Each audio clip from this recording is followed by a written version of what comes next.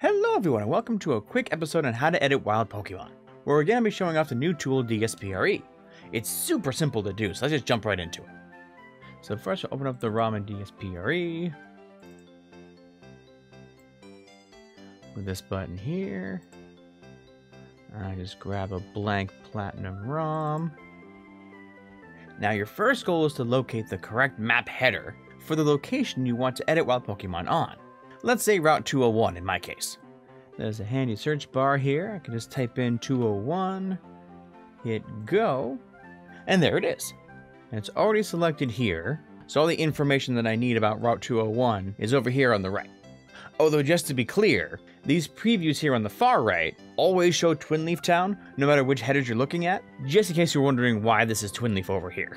Now if you want to confirm you're looking at the right header for the location you are looking for, you want to make note of the header number over here, which is 342, and then use this button to jump to the matrix editor.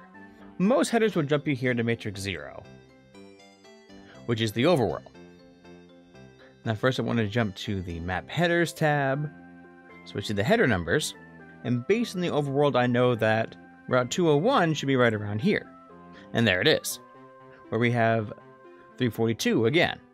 So now I can switch back over to the Map Files tab, and then go to that same spot, where now I have the same spot selected on both these tabs.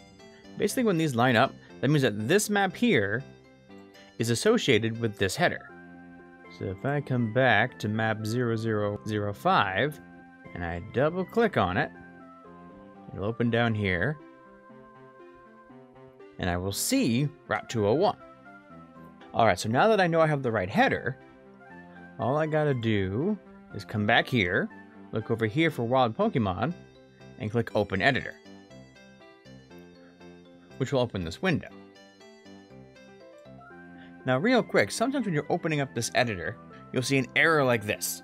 This just means that a part of the data was unreadable, and will list each area that had an issue. This is normally caused by a bad ROM dump, or by edits made in PPRE, but clicking OK will still open the editor, and the changes you make here in DSPRE should be able to correct those areas. So no worries, you'll still be able to edit your ROM, and once you edit the data that can't be read, this error will stop appearing. Where in my example screenshot here, I had an error with the super raw data, so thanks to this wording here, I knew where to look to fix the issue. Alright, so with that out of the way, we finally have the editor. Obviously this one has settings specific to Platinum's encounter mechanics, like the Poke Radar and the dual slots. This window will be slightly different based on which ROM you are editing. For example, here is the Heart Gold Soul Silver wild Pokemon editor. Pretty much the same thing, but laid out a little differently. Now from here it should be fairly straightforward to edit. First, in the upper right, you can set the encounter rate, which is basically how likely a Pokemon is to appear each time the player takes a step in the grass. Then in these fields, you simply set which Pokemon you want for the appropriate encounter percent. Like 20, 10, 1%, which basically means that when you meet a Pokemon in the grass, how likely is that Pokemon to be the one that you meet, and what level should it be at?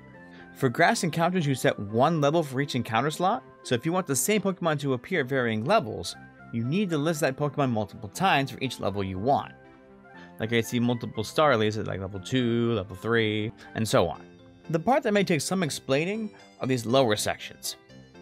Down here. The Pokemon down in these fields will replace the Pokemon listed up here in the walking section while the right conditions are met. For example, you have the time dependent section down here, where we have these two Pokemon listed for the day only, where if the player is playing between 10 AM and 8 PM, these Pokemon will replace these Pokemon. Or here for night only, if the player is playing between 8 PM and 4 AM, these Pokemon will replace these Pokemon. And that means that these two are the Pokemon for the morning, between 4 AM and 10 AM. And then over here, if they're doing swarms in post-game, if there is a swarm, these Pokemon replace these. And then pretty simply here for the dual slot Pokemon, depending on which game is in the second slot, the two Pokemon for that game just replace the 4% Pokemon here. And then lastly, if the player is using the Poke Radar, these two 10% Pokemon replace the same 10% Pokemon here, and then these 1% Pokemon replace these Pokemon here. Now, of course, as I said, these are Platinum catch mechanics, but I feel the Heart Gold Soul Silver editor layout is a bit more immediately readable. The only fields that might need some explaining are that the music-based Pokemon in the upper right and the Grass Swarm Pokemon in the lower left will replace both the 20% Pokemon slots for a combined 40% chance when they are active. And then that the 3 water-based Swarm Pokemon will replace the appropriate 60% chance slot on the Water tab when its Swarm is active. But okay, then moving back to the Platinum editor, I also want to show the Water tab, where you have 1 slot for each encounter percent, but then you can set a level range instead. Now obviously Route 201 doesn't have any water, so there's nothing here. So for a visual example, I'll just scroll down to encounter file 142, where you can see what the data would look like. Where you can see for like the Super Rod, you got a 60% chance of getting a Gyarados level 40 with no range, or a 5% chance to get a Gyarados that's over level 40 up to level 55. And that's really it. Now, if you're familiar with my custom ROM hack I've been showing off in my mapping and scripting videos, you may remember I replaced Route 201 with my own custom map that now has a pawn that looks like this. So I could list Pokemon here in encounter file 140 in that ROM, and then I would encounter those water Pokemon on my custom map along with the grass ones. But once you have these fields as you like them, you just click Save Encounters, close down the editor, and then you can save a new ROM with this button here. Like the Wilds. And there it is. Though one thing I want to mention is that since the encounter file is listed on the header, like this here, that means it can be used in multiple locations. Like if I jump back over here to the matrix editor, go back to the Subtab, and then look over here at the ocean, you can see that these locations use the same header, 399. Which means if I double click this header, each of those maps use encounter file 171. So if you edit this file, your change will affect all of these locations. I also want to mention editing locations that aren't on the matrix 0. For example, if I want to look up Mount Coronet and click header 208 like so, we can open the matrix, and now we're on matrix 10, where this matrix doesn't have a matrix header subtab. So you can't see the same information.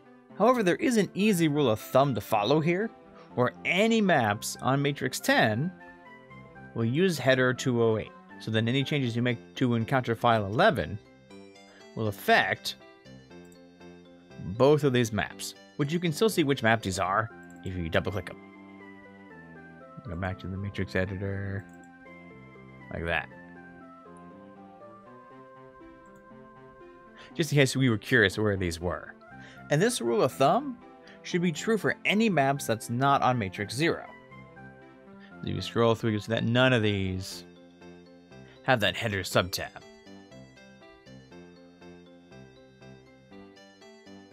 So whichever header opens that matrix is the header that these maps will use. So now that you know that some maps will use the same encounter file, some of you may be wondering what to do if you want to be able to list separate encounter files for each map instead. DSPRE is a new, very powerful tool that has some advanced options you can work with for this. Just be warned that if this is your first time editing, you may want to only attempt the basic edits that I've mentioned up to this point, just to get your feet wet before you dive into the deep end of the pool. Because these new advanced options are newer and don't have the same years of testing that the basic edits do. So even advanced hackers will want to be careful and take as many backups as possible to be safe for any unknown bugs. But okay, let's start with the matrix 0. And go back to one of these maps that uses header 399. I can just type 0172 into here and click off. And that will now change this map to use this header like these do. So effectively, I've just changed this map to use encounter file 4 instead of encounter file 171. However, what that also does is that it will also change the script file and event file. So you're going to want to be sure to have the knowledge of what all that changes before you start just swapping headers around. But if you know what you're doing, this can give you some more control over what Pokemon show up where. But I'm doing that here on the Map Headers tab. So some of you might be wondering, well, how do I do that for maps that aren't on the Matrix 0? Well, what you can do is if I come back to our friend Matrix 10 from before, there's some fancy buttons over here on the side, and one of those buttons is Add Header tab. And with just a click, the ROM has now been expanded to add a Headers tab to this. Though now these start as 0, so to prevent any errors, what you want to do is enter in the number of the header that's here. So this one came from 208. Let's do the matrix 10. Good. Okay. So 208 is the number that we want. So we just type in 0208 and 0208. Okay. So we can save the matrix. And this is now ready to go. And now I can do the same kind of edits here as well, where I can change these to any other header that I want. But like I said, swapping headers around can be complicated because it carries over all the other files that header also uses.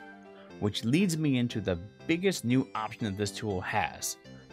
If you click this button here, you'll open up the ROM toolbox. This window holds a number of automatic processes that you can run on your ROM, where a good number of them are some pretty powerful things you had to have a lot of knowledge to do that can now just be done for you. The one we want is right here, Dynamic Header Allocation. This will essentially shift data around in your ROM to allow you to add brand new headers. If you want to know how the data is shifted, this window will appear when you click the button with a list of what they are. I would say a rule of thumb for this one would be the more advanced of a hack you're trying to make, the more you'll want to pay attention to these changes. I recommend taking a screenshot of this window and storing it with your ROM hacking files for reference moving forward, just in case. As you can see, this feature is still in beta, and while it appears to fully function correctly, it's still brand new, and has not had a chance to be tested in the field for very long. So just make sure to make those backups if you're going to use this one. If you do find any issues, please either leave a comment here or come by the Discord so we can discuss in more detail.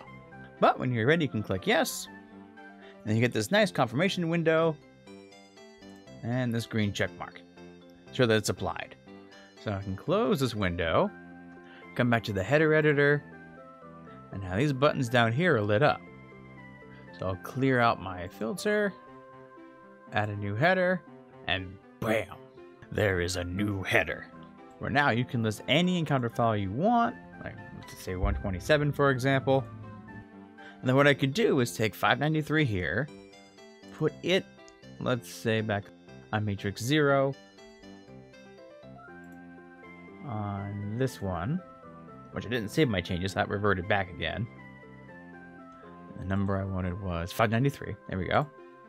So I can put 0593. There we are. This time, save the matrix.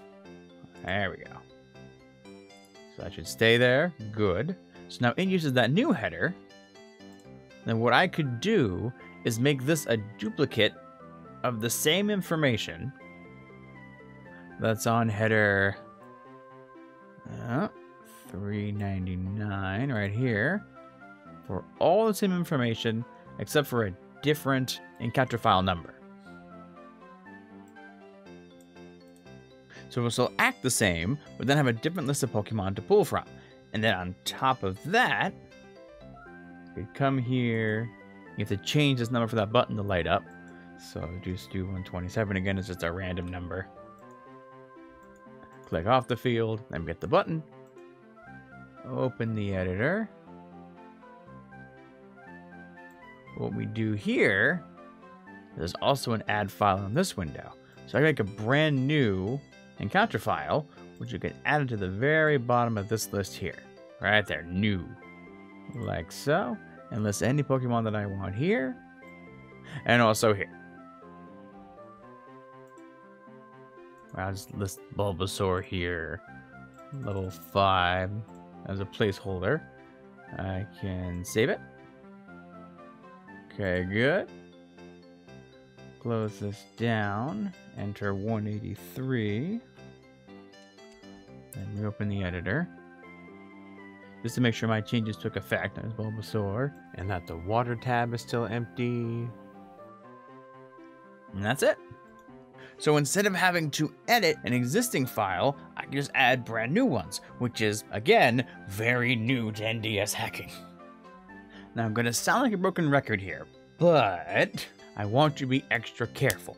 Because again, most of these advanced options are fairly new, especially about adding new headers. Expanding the ROM has probably been one of the biggest steps forward for NDS hacking in quite a few years.